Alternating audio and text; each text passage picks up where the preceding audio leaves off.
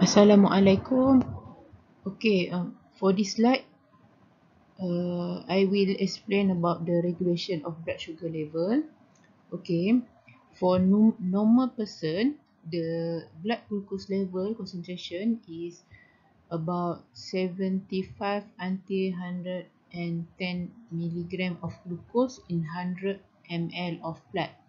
And the pancreas as an endocrine gland to regulate the blood sugar level. There are two hormones secreted by pancreas, which are insulin and glucagon. Okay, look at to the picture of pancreas. Okay, there are two islet of Langerhans, which are beta cell and alpha cell. Okay, so beta cell secrete insulin, while alpha cell secrete glucagon. For the delta cell, it will secrete somatostatin. Okay, untuk somatostatin kita tak belajar untuk form 5. Okay, untuk form 5 kita akan belajar glucagon dan insulin sahaja. Okay, so pancreas akan merembes dua jenis hormon yang dinamakan insulin. Insulin dikeluarkan ataupun dirembes oleh beta cell, manakala glucagon dirembes oleh alpha cell.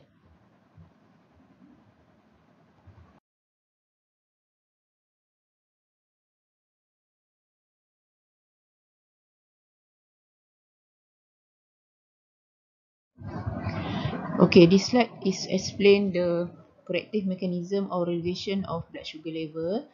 Okay, basically after eating, our glucose level will increases or rises.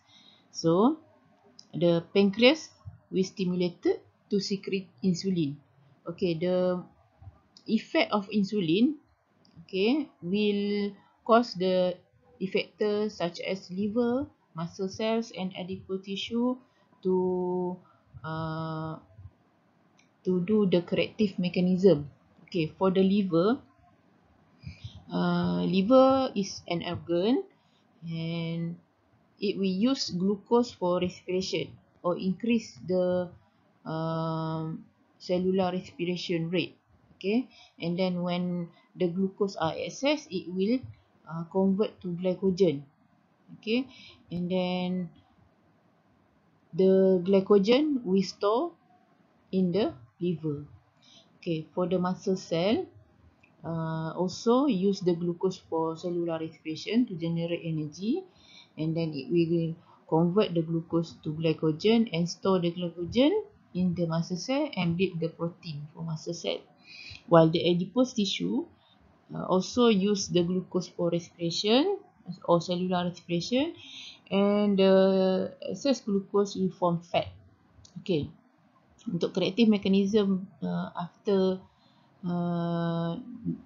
glucose level increases ni, organ seperti liver, hati, muscle cell, otot dan adipose tissue adipose akan melakukan mekanisme untuk membetulkan tahap glukos seseorang, iaitu dengan meningkatkan kadar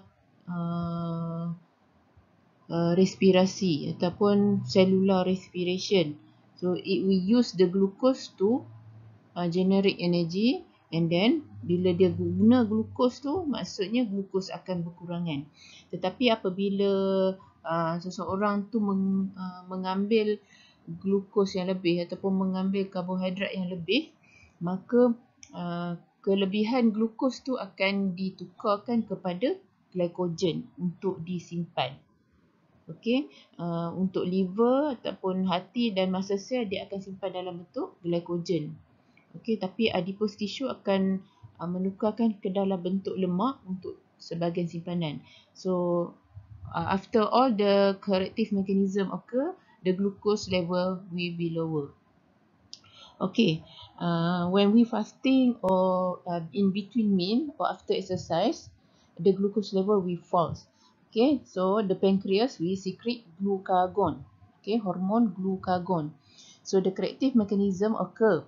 Okay, in the liver, the glycogen will convert to the glucose, and the adipose tissue will break down the lipids of fat and release fatty acid that can be metabolized to generate energy. So ini berlaku semasa kita uh, semasa kita berpuasa ataupun antara makan ataupun kita banyak exercise. So semua glycogen yang disimpan tu akan tukar balik jadi glukos, dan adipose tissue tu yang mengandungi lemak akan ditukarkan ataupun breakdown menjadi fatty acid, okay, dan akan generate energy. So glucose level rises, okay, bila glycogen dah tukar jadi glucose.